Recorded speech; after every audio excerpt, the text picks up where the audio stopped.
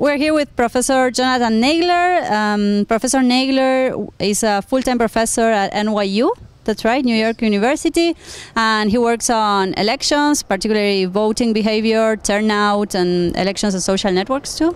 Yes. The first thing I'd like to ask you, because here in Argentina we don't know much about the electoral process in the US, is why don't you have primaries the same day as you have the general elections, which are in November, a Tuesday in November?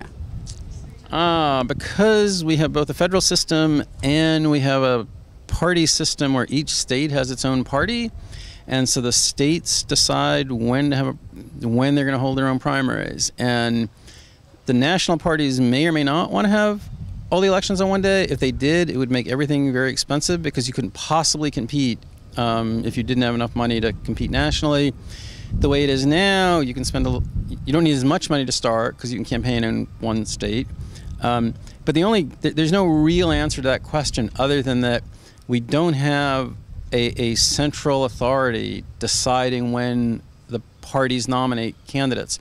The parties are not actually creatures of the state. The parties are just the parties. They're private organizations, and they choose to operate this way.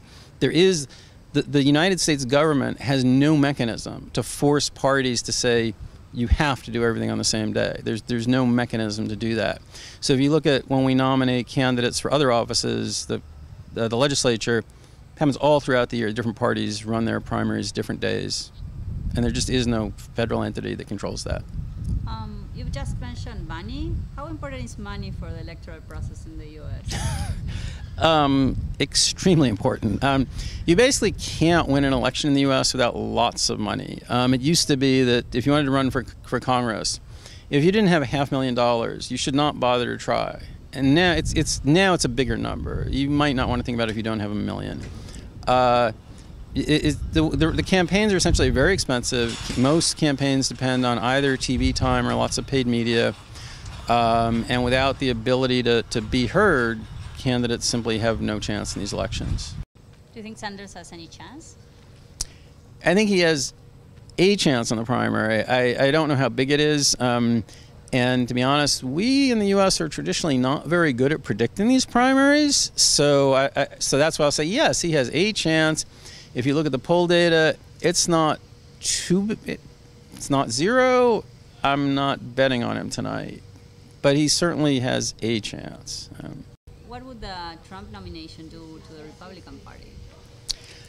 The Trump nomination would really hurt the Republican brand. Whether Republican, and again, it's hard to talk about the Republican Party in the U.S. because we have 50 state Republican parties, but to the extent that there is one, a Trump nomination is really bad for them in the long run because the Republican Party brand is really being damaged among an increasing set of a set of voters that is doing nothing but increasing in size.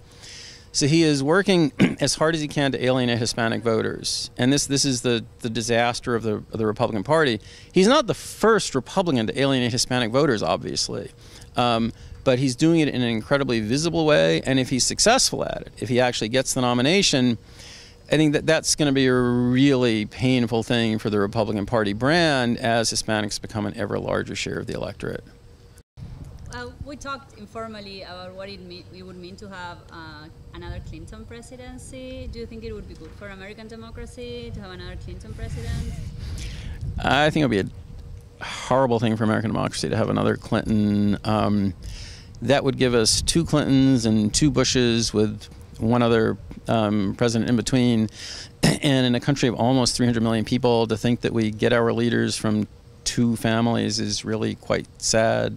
And this basically brings us back to pre-revolution, which was over 200 years ago when we, had a king over in England. So it would be quite sad if we are stuck with, yet again, someone from one of these 2 families.